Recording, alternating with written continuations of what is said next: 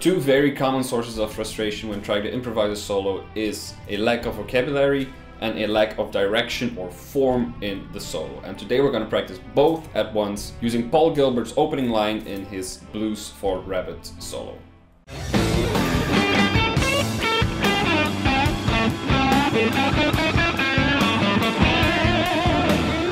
Now, why this line, you might ask? Well, because it's a very strong, rhythmically interesting 4-bar phrase. It's a complete musical thought. It's a statement. A phrase, and more commonly a 4-bar phrase, is a fundamental building block in music. And rhythm is a very important element in this. In classical composition, you learn about periods and sentences, and these are constructed out of different phrases with interesting motifs or motives and rhythmic figures. And those guys from back in the day kind of knew a thing or two about constructing pieces of music. It's not because we're improvising that we have to throw all of that out of the window. In fact, thinking in 4-bar phrases or structures will automatically help you in constructing a solo. So, as an exercise, try to copy the rhythm of Paul Gilbert's opening line and adapt the notes to, say for instance, the changes of a blues in F. Let's say we'll use it on the first 8 bars of the form, and then the last 4 bars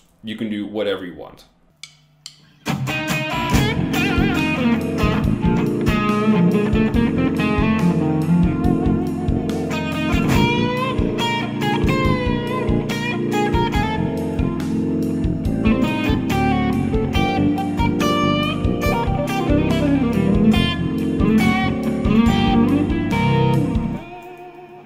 Instantly there is a shape to the entire chorus, and there's something for the listener to follow and hang on to, which in return also provides you with an easier way of playing around with that. And when you want to practice like playing outside and stuff like that, you'll have created a framework from which you can play off of.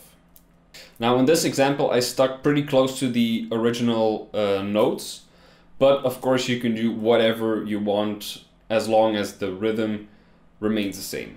So that's it for this little Blitz lesson. I hope you have fun with this. I hope you try this. If you do this, do record yourself, because it's a valuable, very valuable teacher to listen back to yourself, and it will help you form your musical identity, so to speak. And it will uncover all your bullshit right in front of you. So once again, have fun with this. I hope this was of benefit in your journey towards being a better musician, and see you next time.